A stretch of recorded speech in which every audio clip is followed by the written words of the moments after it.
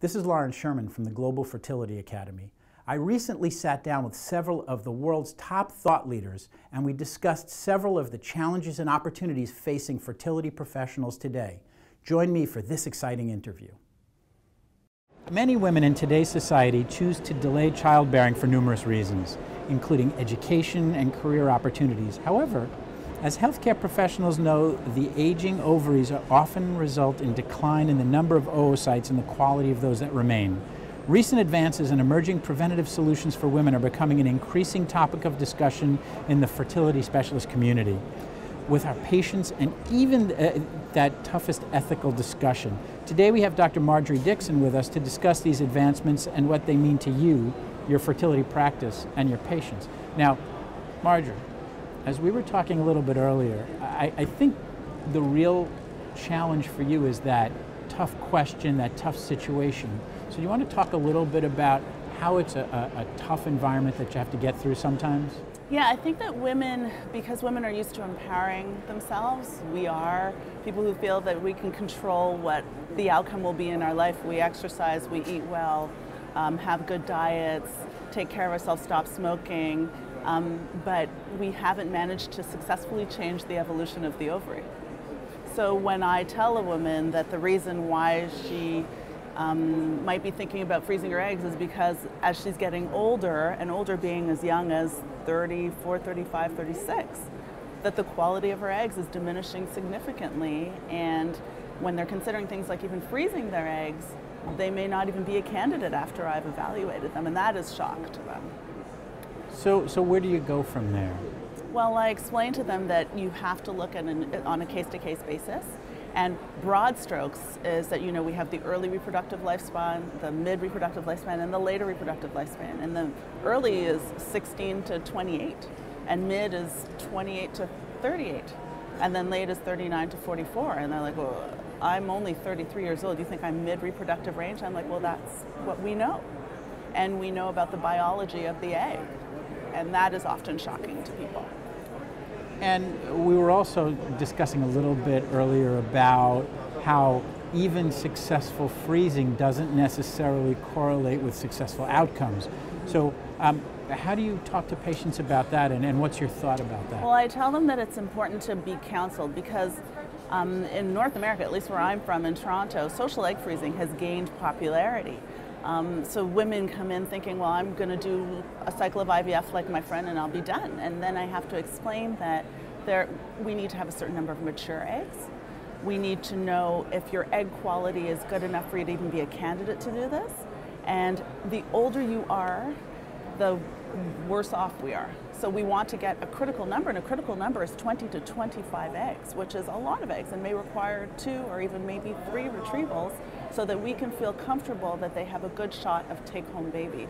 So that is often surprising to women, but that's what the literature has shown us. So a lot of what you have to do is really strong, deep, and challenging patient education. Yes. Absolutely.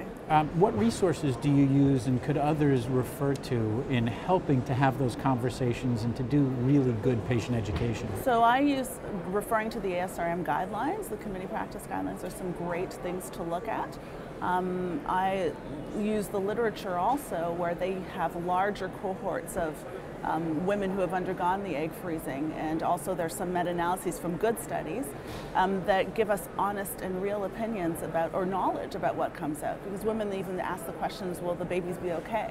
Like, are you sure that when I freeze my eggs and now that I can thaw them and they can be fertilized, are there problems with the babies? And then I have to say, well, we have larger studies, but the biggest cohort might be 1,000 women where we know that it's safe enough to do, but the long-term data we don't know. So there's not an increase in aneuploidy, we know.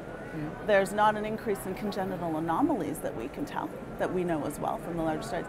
But the long-term data, especially with the vitrification, is still just not there. So while the experimental status from the ASRM has been lifted, we still do have some more information gathering to do.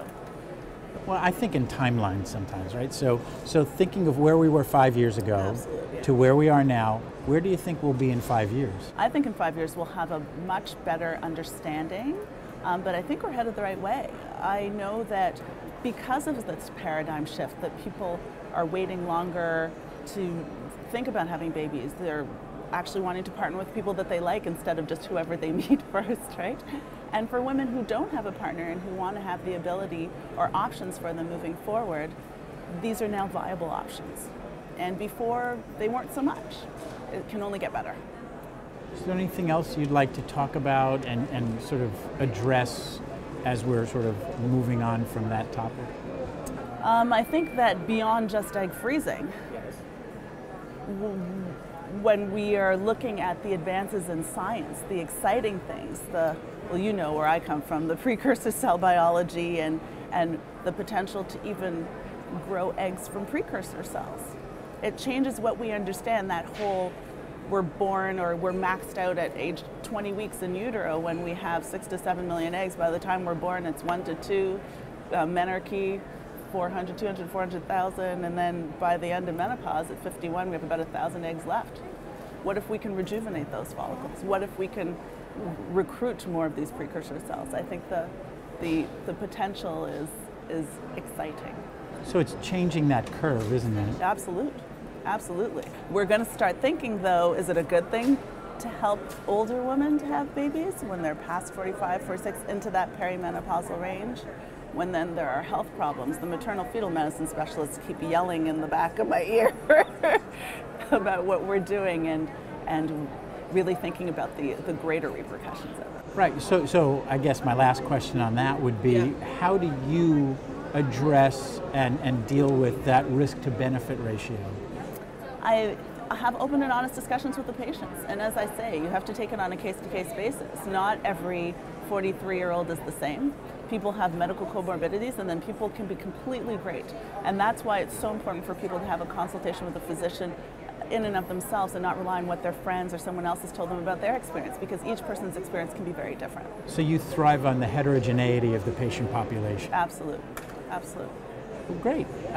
It was excellent talking to you today. Yeah, it was nice talking to you too.